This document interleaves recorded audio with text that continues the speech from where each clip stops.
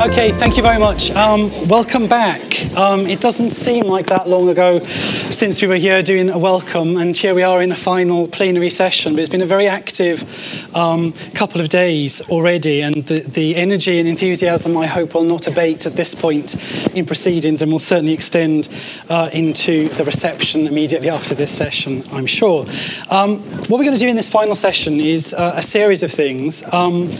I'm delighted that we're going to be hearing from Wales's national poet, Gillian Clarke, and I'll introduce Gillian in a moment or two. Gillian's going to speak or read for around 20-25 minutes, and then there'll be the opportunity for some questions and discussion on the role of poetry as part of community identity and the construction of communities through poetry. That'll probably be about 20 minutes or so, and my colleague from the AHRC, Dr. Pryce, will be chairing that part of the discussion. After that, we're going to hear very briefly from Kerry and George with some immediate reflections on the last day and a half, and give a perspective on maybe what happens next with the Connected Communities programme following today. And then after that, we will allow you to go out and enjoy yourselves in that reception, which we've promised. But first of all, Gillian Clarke. It is a great pleasure to introduce Gillian Clarke to you this afternoon. It's not often in my job as Director of Research at the AHRC that I'm actually allowed to speak about my own subject area with favouritism or preference, but I am a Professor of English Literature, and I'm going to mention that at this point because in some respects, although Gillian's not aware of this, she may be responsible for my literary critical career, which I'll come on to in a moment or two. Gillian was born in this city in Cardiff and is a poet, playwright, editor and translator. She's written books for children, including translations from traditional Welsh stories, radio plays, and is indeed well known as a performer of her own poetry. And it's for those poetry collections, which include Snow on the Mountain, 1971, Letter from a Far Country, 1982, Letter in the Rumour, 1989, The King of Britain's Daughter, 1993, and more recently, A Recipe for Water, 2009, and Ice, 2012, that she is most known. She's also published recently in 2008, a journal of the Writer's Year entitled At the Source. Gillian's work is intimately bound up with questions of borders, histories, landscapes, questions of tradition and the individual, be it the figure of the poet or the voices of women, inheritance or contemporary identity. Gillian's work draws on a diverse range of experience and a willingness to imagine the hospitality and the need to extend to other wisdoms, be they grand narratives or domesticity, collapsing the hierarchies between the two. That tradition is grounded in a perspective that she brings on Wales as a country and as an imagined identity. She's gone on record as saying, poetry is the national art of Wales. It is an unbroken ancient tradition. Her commitment to the craft of writing, and indeed the community of writers, led her to co-found in 1990 Tŷ Newydd, of which she is now president, a writers' centre in North Wales in the former house of the Welsh politician David Lloyd George. Gillian is also a freelance tutor of creative writing, and her work has been translated into 10 languages. She's travelled across Europe and the United States on lecture and poetry reading tours. She currently lives on a small holding in Ceredigion with a small flock of sheep, and care for the land according to organic and conservation practice is core to her living ethics. Her recent awards have included the 2012 Wilfred Owen Association Poetry Award. In 2011, she was appointed a member of the Gorse of the Bards. In 2010, she won the Queen's Gold Medal for Poetry. And in 2008, she was appointed National Poet of Wales. Her dramatic piece for the National Theatre of Wales, The Gathering, will be performed on Snowdon in September of this year. Gillian's work is widely studied as part of the curriculum, both in Wales and indeed in the rest of the UK. And I first came to her poetry as a sixth form student in Swansea. When I was asked to introduce her today, I was truly pleased because I could actually remember very vividly one element of the introduction that she made to her poems, which I'll touch on in a moment. But this sixth form anthology, 6 women poets, many people in the room might recognise this. It's very much a set text. I think this version from 1990 is already the 5th impression. But it's very important because it actually gave me the opportunity to reflect on how Gillian's poetry has impacted on my study of literature. Going back to this volume of poems and looking at my horrific handwriting, but also to see the prototype of the literary critic in the comments I made on her poetry, which I would be ashamed to share with her at this point, but nevertheless meant something to me at the time. But what was really important was, as soon as I knew that I'd be introducing Gillian, I remembered something about the introduction to that collection of poems that she had in this volume. And it's very true and relevant to the Connected Communities Festival today. What she says there, and it's annotated in both pen and pencil to prove how important that particular comment is. But what she said is, the poet is the voice of the tribe, with responsibilities to language and to people. And poetry's purpose is to give words to all human experience and thus to share it. And I can't think of anything that's more relevant to some of the discussion we'll have today about the written word, poetry and community. Please join me in welcoming Wales's national poet, Gillian Clarke.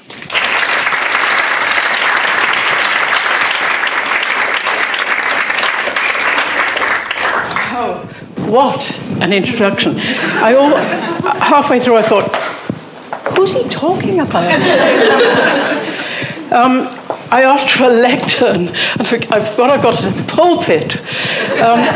Very appropriate. I come from a long line of Welsh Baptist ministers. When Alex told me that, asked me to come, and then said, "And could you write a poem?" I have written a poem for this occasion, especially. It was finished really this morning. What I mean is I wrote it, like say, 24 hours ago, but then you tweak, then you tweak, then you tweak. So this morning is the absolute final print of it. And probably that won't be the final one either, but I have brought it. But what really bemused me and kept me awake for several nights as I was preparing for this is that connected communities is a very, very abstract idea. And I don't write about the abstract world, I write about sheep, people, human people, the earth, trees. So I had to, when the sort of the description of what you're going to be up to over these few days came through, then I understood. Then I thought, oh, I see, archaeology, history, industry, okay, I can do that, because there aren't very many of those things that I haven't put my mind to and put my pen to at some time or other. So what I've done is chosen maybe 7, we'll see if I've got time for them, 7 poems, which all I feel are the poet telling the world about something that the world wouldn't otherwise know about. And I'm starting with a poem that you probably know then, and I don't read this very often. It's quite an old poem. It's a poem called Miracle on St. David's Day, and you've no doubt known.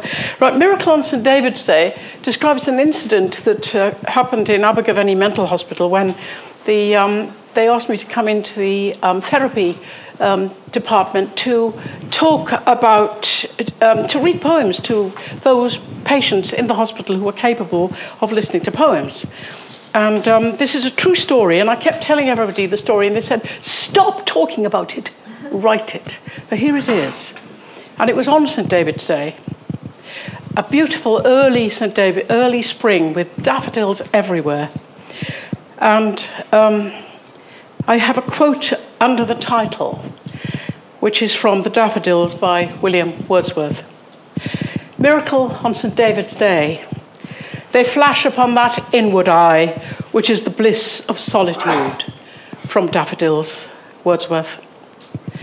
An afternoon yellow and open-mouthed with daffodils. The sun treads the path among cedars and enormous oaks. It might be a country house, guests strolling, the rumps of gardeners between nursery shrubs. I am reading poetry to the insane. An old woman interrupting offers as many buckets of coal as I need. A beautiful chestnut-haired boy listens, entirely absorbed. A schizophrenic on a good day, they tell me later. In a cage of first March sun, a woman sits, not listening, not seeing, not feeling. In her neat clothes, the woman is absent. A big, mild man is tenderly led to his chair. He has never spoken. His labourer's hands on his knees. He rocks gently to the rhythms of the poems. I read to their absences, to the big, dumb, labouring man as he rocks. He is suddenly standing silently, huge and mild, but I feel afraid, like slow movement of spring water, or the first bird of the year in the breaking darkness. The labourer's voice recites the daffodils. The nurses are frozen, alert. The patients seem to listen. He is hoarse, but word perfect. Outside, the daffodils are still as wax, 1,000, 10,000, their syllables unspoken, their creams and yellows still. 40 years ago, in a Valleys school, the class recited poetry by rote. Since the dumbness of misery fell, he has remembered there was a music of speech, and that once he had something to say. When he's done, before the applause, we observe the flowers' silence. A thrush sings, and the daffodils are flame.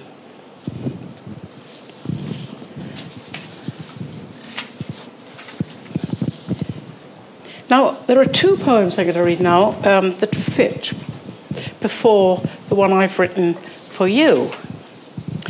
And one of them, they're both studied, the point is they're both studied widely for GCSE exams. The English exam is taken all over the world. So I get emails every single week of my life, and I'm the only one of the poets on the syllabus who replies at all, and I reply to every single one. And they come in from Kuwait, South America, France, Africa, Asia. It's extraordinary. And I think it's a kind of miracle all by itself that a poem and the GCSE, Till Gove has his way, of course. Till Gove wants to get rid of us modern ones. While we're on it, it means that we are speaking across nations. So this is a particularly useful little connection given the subject of your conference. And the first one I'm going to read is called Lament. It's in here. This is about the first Gulf War. And if you remember, Iraq invaded Kuwait. America, because of the oil, was in straight away, with flying in to bomb it. Britain joined in, and before we knew it, we were on the brink of something huge and terrible. I heard a lot of... it was before, really, we'd had one of the big wars of recent years, so it was a very big shock to all those lads who joined up because they didn't have anything else to do, because they didn't have jobs. They joined the army. And I remember hearing a woman on the radio saying, my boys only were in it for the music, and both her boys had been sent straight out to Kuwait. And in the newspapers there were some terrible photographic images, and one of them was a tank which had been burnt, and there was just the burnt body of a soldier trying to get out of it with his fist in the air. Terrible, terrible picture, never to be forgotten. And others were cormorants covered with oil and other creatures because, of course, they set fire to the oil wells. The oil flowed all over the sea, and not only human beings, but the natural world was totally about to be destroyed by this war. So my lament, and I'm thinking about the trumpet, you know, the music. My lament is trying not to take sides. Lament for the green turtle with her pulsing burden.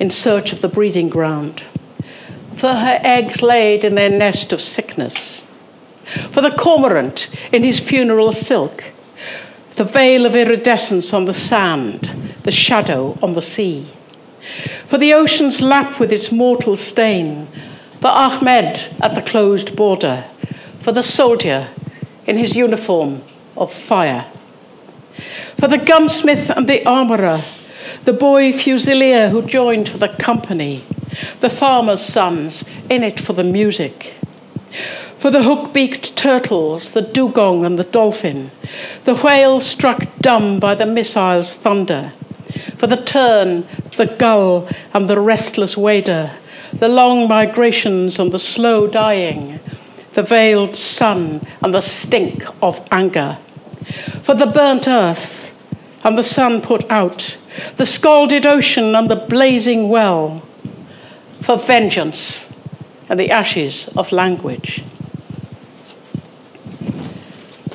The first thing to go is the truth, of course. We're all lied to immediately about what's going on.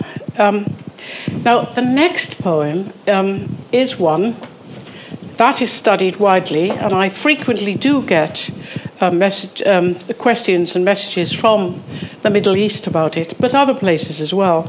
Now, here's another one which has been on the GCSE actually in a set anthology for a long time. I think, and it's still being studied because I keep getting questions to this day about it. It's very, very difficult to imagine this poem being studied in Africa and Asia and places like that, because it's so very specifically Ceredigion countryside. We're cutting a field of hay. It's very beautiful weather, hot, gorgeous June weather, like now. And our grandchildren are staying with us, and one of them is 4 at the time. Now, this is in the 90s, because it's the time when hundreds of Muslim men were taken and murdered and thrown into pits in Bosnia. And we've got the perpetrator of that terrible crime and waiting for some sort of rather lengthy trial going on. But it was a terrible thing, and we didn't quite know what had happened. We knew something terrible had happened. And it seemed so awful at the time that there was a war in Europe, and I lived in Europe, and Ceredigion was in Europe, and the summer was the same, and the hay was the same, and the sky. And yet just not very far away was this terrible thing happening. Now, it's a Sunday. Haymaking is lovely and fun. And I was trying not to think about the world. And I didn't want to read the Sunday papers. I just didn't want to know what was going on. I just wanted to be happy with my grandchildren and the hay and the fun. This little grandson, who was 4 then, loved animals so much he would rescue greenfly. He'd bring a little greenfly on his finger and place it carefully somewhere. And he found an injured mouse, a field mouse, in the machines had gone over, and ran with it to me to say, "Save it, save it." The field mouse. Summer, and the long grass is a snare drum. The air hums with jets. Down at the end of the meadow, far from the radio's terrible news, we cut the hay. All afternoon its wave breaks before the tractor blade. Over the hedge, our neighbour travels his field in a cloud of lime, drifting our land with a chance gift of sweetness. The child comes running through the killed flowers, his hands a nest of quivering mouse, its black eyes 2 sparks burning. We know it'll die and ought to finish it off. It curls in agony big as itself, and the star goes out in its eye. Summer in Europe. The fields hurt, and the children kneel in long grass, staring at what we have crushed. Before day is done, the field lies bleeding, the dusk garden inhabited by the saved, voles, frogs, a nest of mice. The wrong that woke from a rumour of pain won't heal, and we can't face the newspapers. All night I dream the children dance in grass, their bones brittle as mouse ribs, the air stammering with gunfire. My neighbour turned stranger, wounding my land with stones. And then I wrote one for you. It refers to the last two poems in a way, especially the last one. So I went rummaging through my email archive for the name Yasmin, and for another name, Emmanuel. Yasmin is a teacher. Emmanuel is a lovely boy. And I had communicated with both in very different ways as they asked me questions. Messengers. A sound. One shining droplet falling in water. And a message arrives on my screen from God knows where.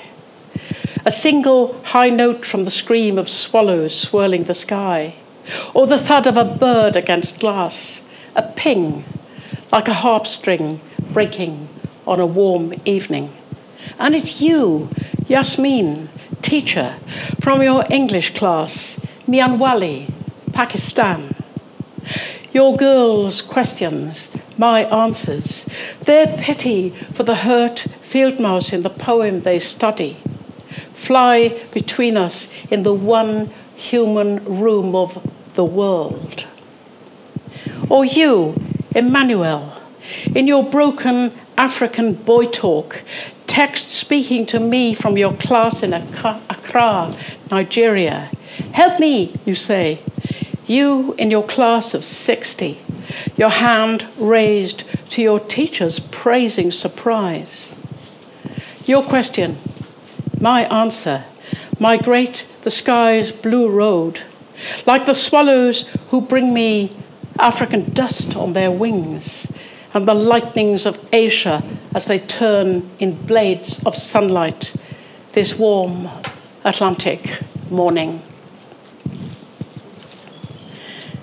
I want to tell you what Emmanuel's... Well, I'll tell you what happened at the end of my correspondence with Yasmin. Very last exchange. Oh, my son recorded me reading the poem and sent it to her, so it became quite a long, complicated and delightful. I would love to meet her. I feel we're friends. And eventually, she sent me an amazing letter from them all, which ended, I could teach them peace through your poems. Love, Yasmin, and my class. And peace, Pakistan.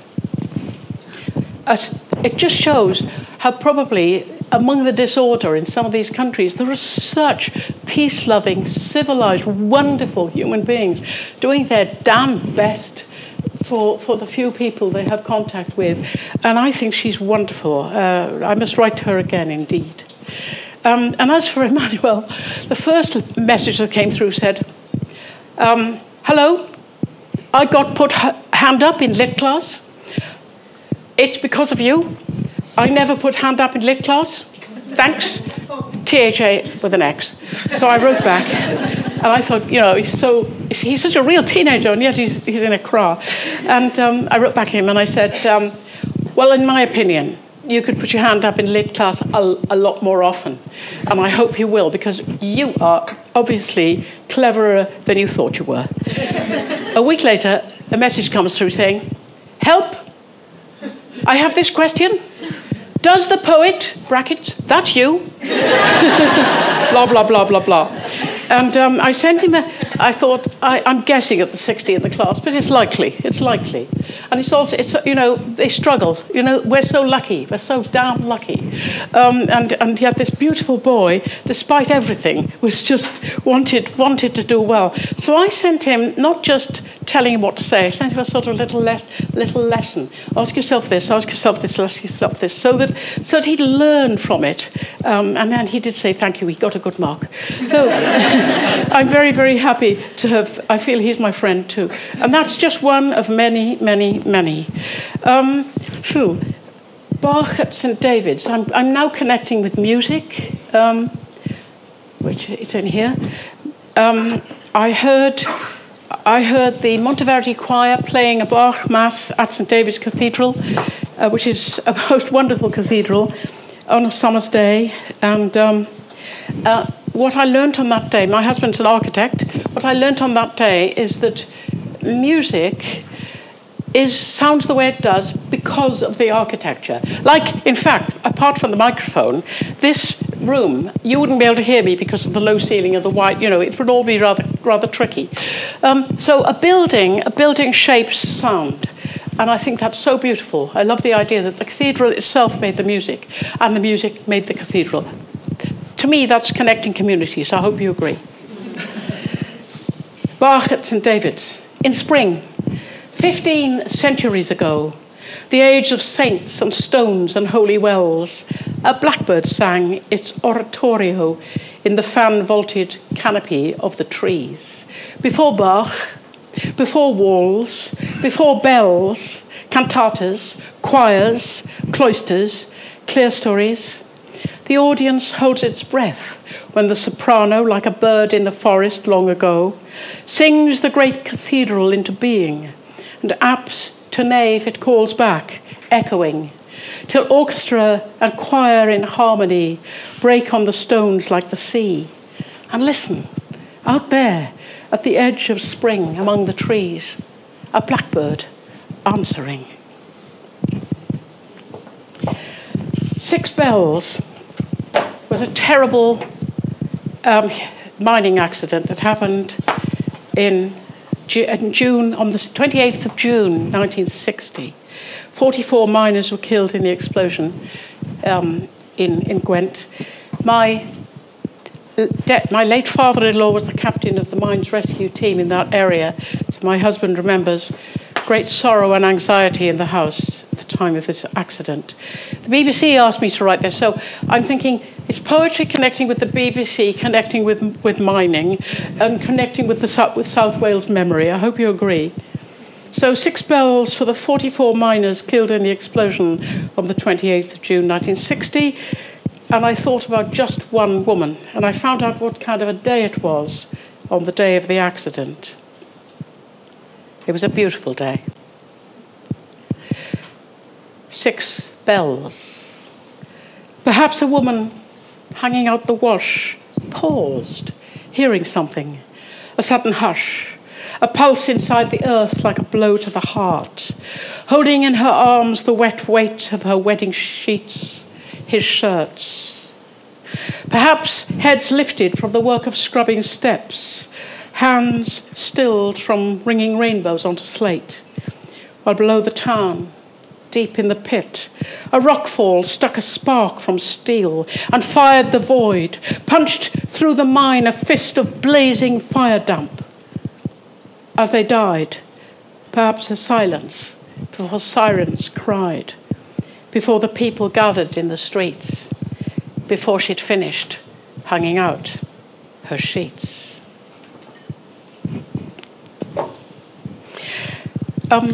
This is for painting.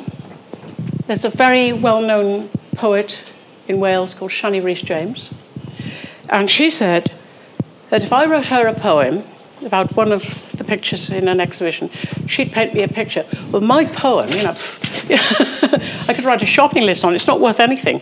Her paintings, it was a good swap. Her painting was about oppressive wallpaper in London when she lived with her mother in digs. Her mother was an actress. And they lived with terrible wallpaper. And so I don't live with wallpaper at all. We don't have wallpaper, just have paint. But we have lots of flowers, and there were tremendous. We came back hot on a hot night, opened the door, and inside there was a bunch of lilies, and that gave me my starting point for Shani's poem. And by the way, once when I gave it to her, she then did another painting. She did a painting before getting the poem, and then she did another one about this poem. So it's going on and on. White lilies, The lilies yawn like leopards caged all day in the hot house. Back late, we open the door and an animal breath flows out, filling the night garden, bittersweet with azalea and cat breath of flowers.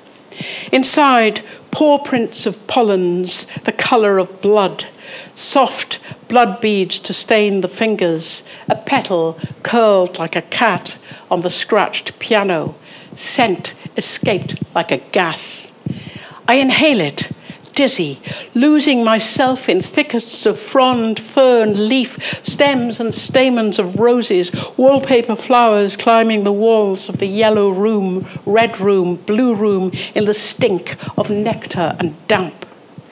They grow over the windows, the doors, till I'm spellbound in the story of a girl woman tamed and trapped in a tower, in a wood, in a thicket of flowers, where something is breathing, is purring, is prowling.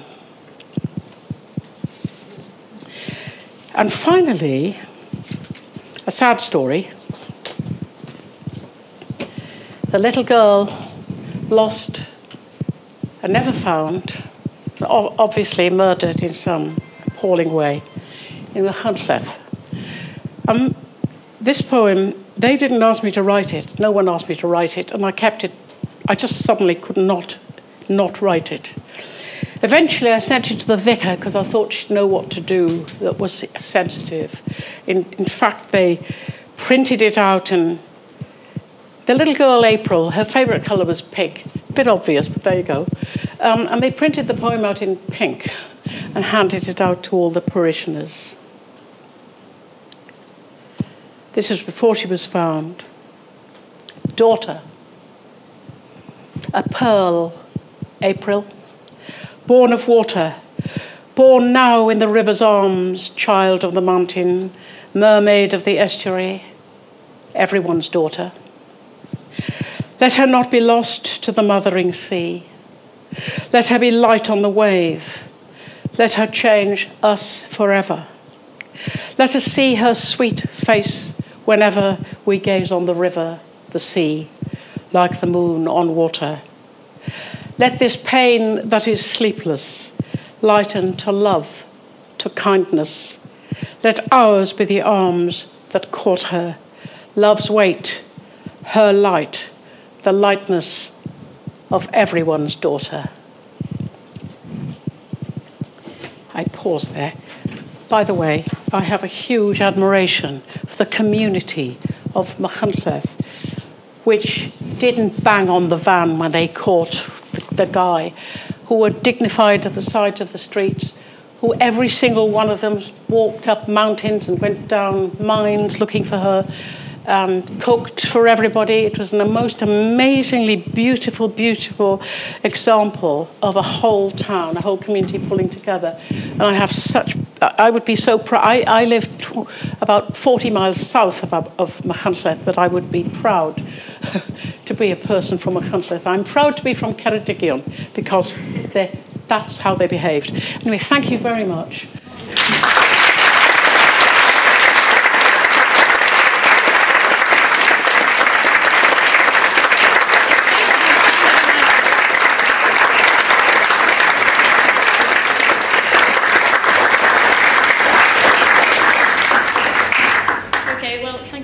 Gillian, for that wonderfully spellbinding reading. You really got to the heart of some of the difficult and wonderful aspects of community, whether that's local or worldwide. Gillian's very kindly agreed to kind of engage in a bit of Q&A, but I was hoping it might be a discussion as well about some of the overall themes that the projects represented here explore, and some of the questions and ideas about the way that the arts and humanities are interacting with communities. So I hope that we can bring all of those things together in our conversations. And I might open with my sort of chair's prerogative and begin by asking Gillian what you kind of really see as the role of communities through your life, and how that has informed your work for the better, and sometimes whether that might actually prove difficult at times as well. Oh gosh, that's really a big question, because when you the role of, and I thought you were going to say national poet, and you say in community, oh my God. Well, all I can say is that that's kind of an abstract question in a way. But I used to be an academic. First of all, I'm from Cardiff and love this city. And every time I come here, if I get in a taxi, I'm absolutely thrilled with how very Cardiffians are, and I feel very connected with them. So that's a first. That's an old community. I live in Ceredigion in West Wales, where my farming family ancestors come from, and I've been there for 30 years. I also live in Cardiff. I mean, I've got a flat in Cardiff as well. I love this city. And I do believe it's my duty to talk to taxi drivers. I do believe it's our duty to talk to each other, to communicate, to cross barriers. And so I think I'm going to go to the National Poet thing. In my role as National Poet, I decided there are all sorts of barriers and I have to get across them. And one of them is English-Welsh. And I don't mean racially, I mean the language. Racial is neither here nor there. The language. I was determined that I was going to be as often in Welsh language schools as in English language schools, and I was going to get all my official poems translated into Welsh and so on, and that has happened. There's north and south. We've got a great big mountains in the middle and no road. There's nothing that England would call a road between Cardiff and so we have to go into England to go to North Wales really, and so I thought, well, to hell with that. I'm just going to get out there and make sure I go accept all the invitations to North Wales and everywhere else as well. Then there's Wales, England, and I thought I'm going to go into England and shout about Wales. Two things. I had a mission: poetry. And Wales, it's a little country, but it's not better or worse than other countries, but it's my country, and so I've got things to. And the fact is that Wales is the first language of the islands of Britain was Welsh, and the earliest poetry, the earliest known named poets, Taliesin and Aneurin, wrote in the 6th century, not in the geographical area of Wales. They wrote one in Scotland, in the north. But the language is Welsh, and we are the safekeepers of that early history. But nobody in England, no English child, is ever taught about these things. They're not told. It's all about what? It's all about 1066, and we conquered. And then the empire. And excuse me, there is a very interesting early history that used to be acknowledged. I'm Irish. You know more than English people do probably. Yeah. And then there was the Celtic connection. I thought, I'm going to go to Ireland, I'm going to go to Scotland, if they ask me. And they did, and I went. And then I thought, and I've got to get across to other countries. And so every time I had a horrible long flight to do, I said, yes, I'll do it. And so on. And I felt really that it was an ambassadorial role. And the way my heroes in rugby can score tries for me and on my behalf, I can't do that. But I can write poems. Okay, that's wonderful. I'd like to open it up to the floor, and I think there should be a roving microphone somewhere. Thank you very much for that. That was very nice and very touching. And it's been very useful for me to be here, being an academic and meeting all these amazing people who are in their own way doing different kind of work. And in my own work, I'm very interested in attachment disorders, and I look at attachment wounds. And I feel very much a theme of this conference has been really about talking about attachment wounds and how the arts and the humanities can become a way, if you like, to make communities connected again. So I think, some of the emphasis has been on about history, about, if you like, almost archiving this past and resuscitating it to, renew those attachments. And some of it has been about identity as well. But I've been thinking a lot about what happens when we move beyond those things and we start to build new kinds of attachments between people in new kinds of ways that are very much based on the here and now and what people are really experiencing in the here and now. So just some ideas, really. Yeah.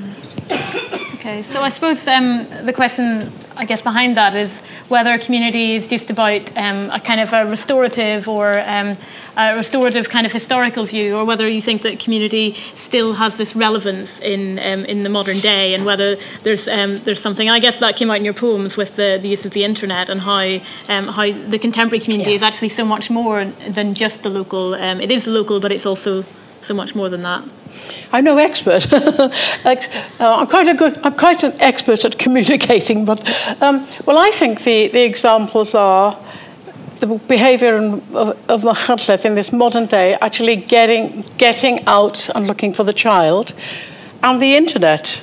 These are two extreme versions of, but aren't we lucky to have both? Aren't we lucky to have towns which really care about each other and get out and do something? But I think that the internet is quite wonderful. I had a message from France. I wrote a poem called Oradour. Does anybody know about the terrible thing that happened at Oradour-sur-Glane near Limoges in France? Right. A few days after D-Day, the SS in charge of that village near Limoges put all the men in barns, waited for the workers to come home from Limoges on the train, took them to the barns, put all the women in the church and killed them all by shooting at random and then firing the buildings. 3 people escaped. One is Robert Hebras. I've heard from him. I've heard from him because I wrote a poem about Oradour. And he's now in his 80s and he goes around schools talking about peace. It's a perfect example of a human being who had every reason to live a life of bitterness and hate. He was 16 years old when that happened to him. And he hasn't done that. He's gone around talking peace in schools. And then a Welsh friend of his, in other words, an English-speaking Welshman, found my poem on the internet, translated it and gave it to him. And now there's that communication as well. So what we have there is history, a good guy, a really good man who overcame everything to try and improve things in this awful world. And again, the internet. I was thrilled to bits to get that message. Thrilled. Okay, and we have a question here.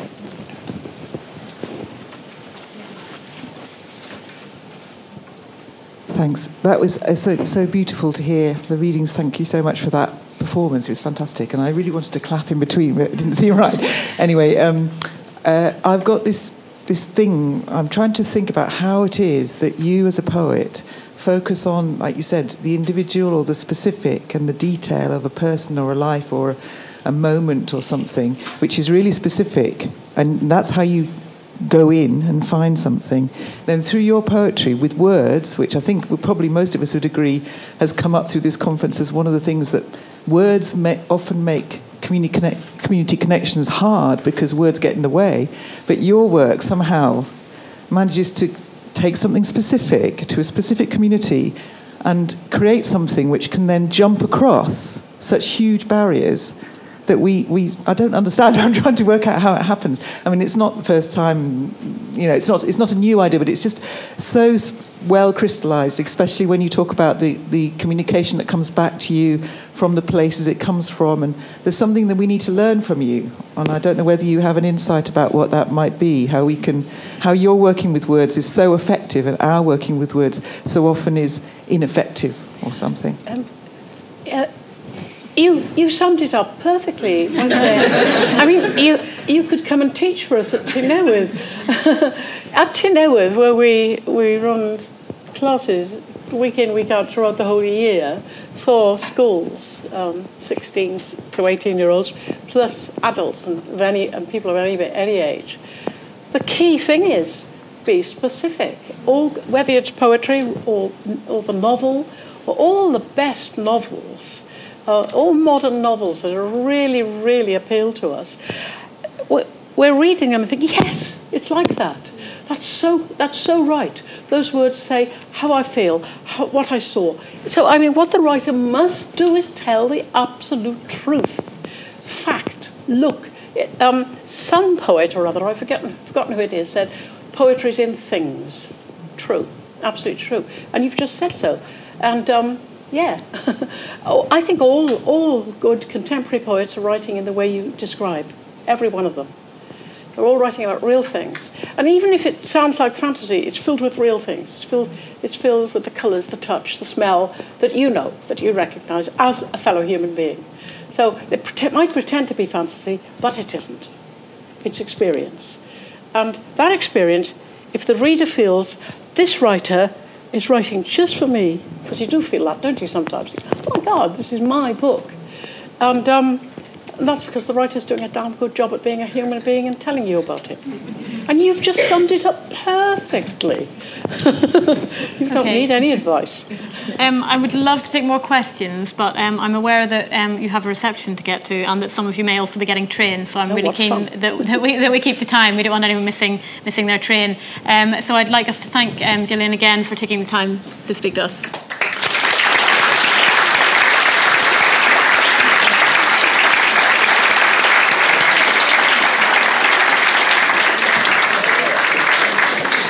Okay, I'm conscious that I'm straight after the National Poet of Wales, and just before there's a reception outside, so I'll keep it short.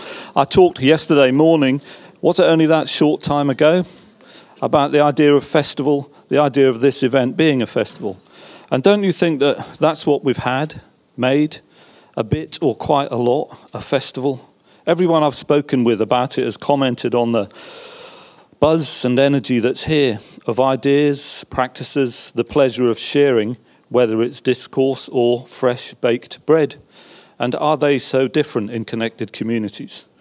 The sun and the water, elemental features of festal desire, have made their contribution in this wonderful location too. If I take just one creative example to talk about for a moment, I hope that doesn't feel limiting or reductive for the breadth and depth of events overall.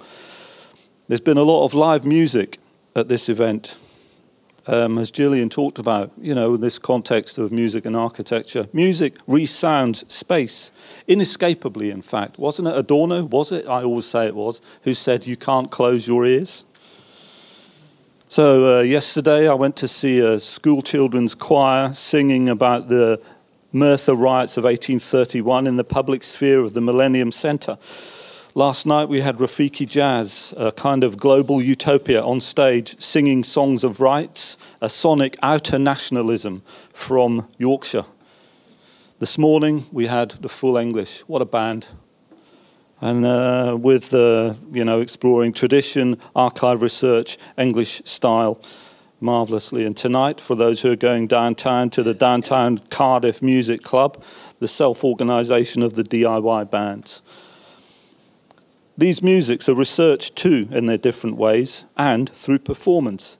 Local history for primary schools, tomorrow's university students, we hope.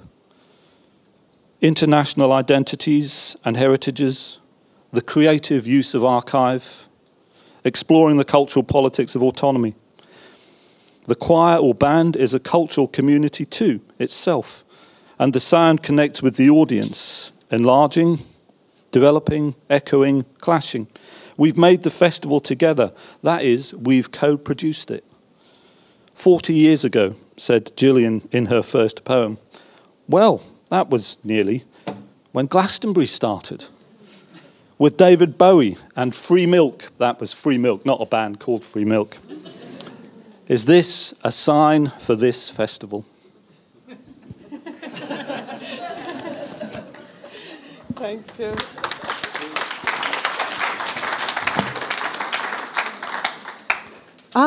Lights. God, lucky me to come after two people who have such ways with words. I want to just reflect on some words I heard this morning from the Performing Abergavenny team, who said community is a verb, not a noun. It's produced through repeated acts of micro-sociality. So community is a verb, not a noun. It's a process. It's a thing that is in production. It's something that is being made. And I think the Connected Community Festival itself has been an act of producing a new community, an act of small acts of sociability. And it's been an amazing community. I was at one session yesterday that included people working with woodland, with prisons, with heritage, with sports, military history, the first Wikipedia town, architecture, protest, farming, and intergenerational relationships. One session. I've had conversations about death and immortality, the role of the digital and the physical, how to get institutions to change, folk music, the difficulties and precarities of being an early career researcher, and the number of young people taking on jobs today on less than the minimum wage.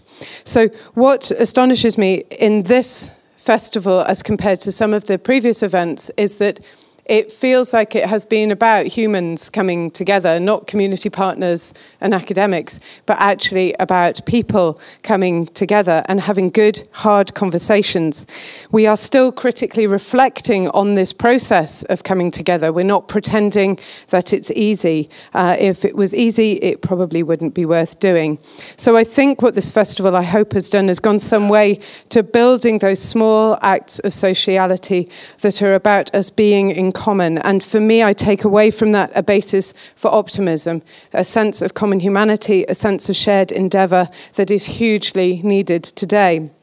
We were asked to think about what next, and I've taken away a to-do list of things for the programme.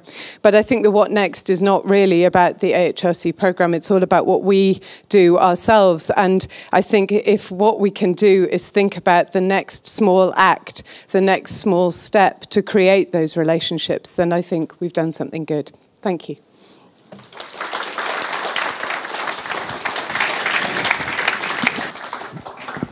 Okay, thank you. Thank you all. Thank you to Kerry and George. Thank you to Gillian. Also, thank you to Jeff Cuthbert, the Assembly member who spoke yesterday morning.